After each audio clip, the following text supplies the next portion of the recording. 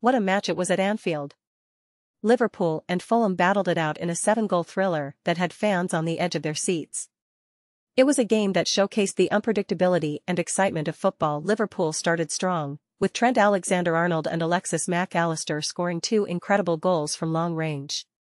But Fulham fought back, repeatedly finding the back of the net through Harry Wilson, Tete, and Bobby De Cordova-Reid.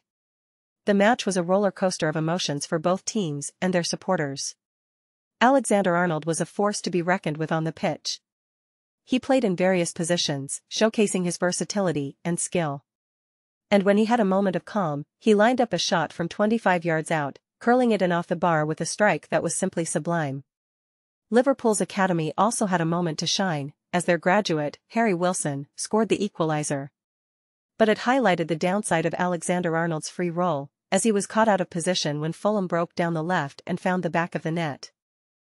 Allister, Liverpool's deepest flying midfielder, proved that he offers more than just defensive capabilities.